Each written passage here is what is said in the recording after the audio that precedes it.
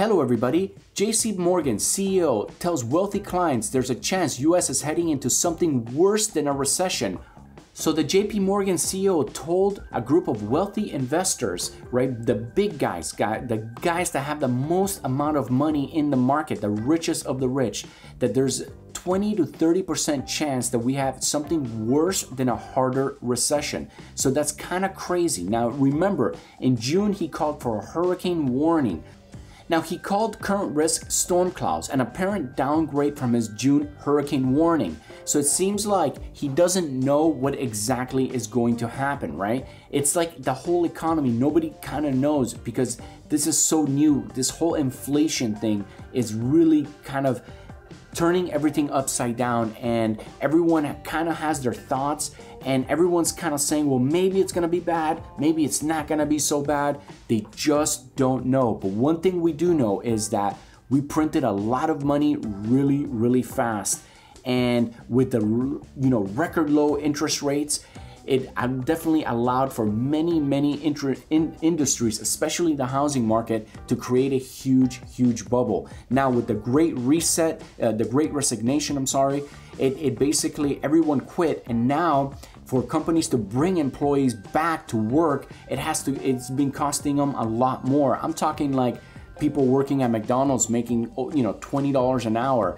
because the McDonald's location just couldn't hire anybody for the minimum wage job, right? It's happening across every industry. People are saying, I am not gonna come to work unless unless you pay me more. So basically now with an economy that is costing more, it's costing more to pay their wages, it's definitely keeping inflation higher. Now you would think that they're gonna spend more, but with everything becoming more expensive, right? Because with rent being so expensive, with home prices being so expensive, now with raising interest rates being so high, and with employment being so high, everything is high, everything is staying high.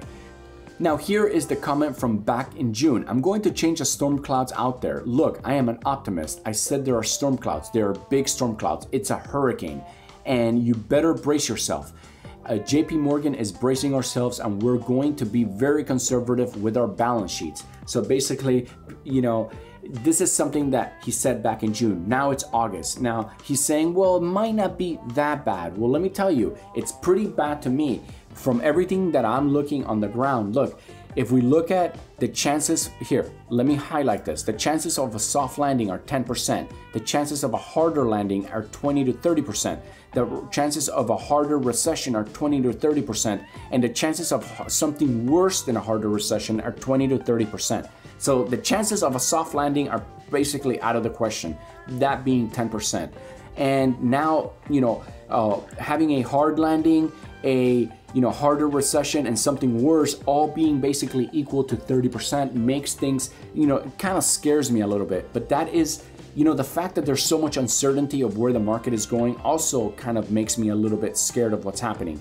One thing I know is that we're in a housing bubble. The housing went up way too fast and way too high, and it's bound to come down. This could trigger a huge crash. But the problem is that we have inflation. Everything is more expensive. So in order to bring down inflation, we need basically to suck money out of the economy, and in the process, it will shrink the economy and it could crash the economy. What does that mean is that basically that McDonald's hired somebody for 20 bucks, they would basically have to fire all their employees and bring them back in for, $15 an hour to kind of do that reset. Well, what do you think that's gonna do to the US as a whole? And what do you think it's gonna do to this housing prices being as high as they are? Well, I definitely see it's gonna probably cause them to crash down. And in my view, they're probably gonna crash down pretty hard, definitely to 2019, maybe even below 2019 levels. Is it gonna happen overnight? No. Again, inflation is keeping everything high right now. So I don't know when it's gonna happen, but definitely in the next year or two, we are going to see some drastic changes to the prices of housing. We're just gonna have to monitor it. Now, I wanna say, I'm gonna go ahead and finish this video, but as a whole, guys, everyone who's been watching my videos, I wanna say thank you so much. It really does mean a lot to me. And thank you for all the comments. Thank you for all the likes. Again, thank you so much. Now, if you're new to my channel and you like what I have to say, if you enjoy my videos, please don't forget to smash that subscribe button and go ahead and like and leave a comment. Again, thank you guys so much for watching. I love you guys, and I'll see you in the next video.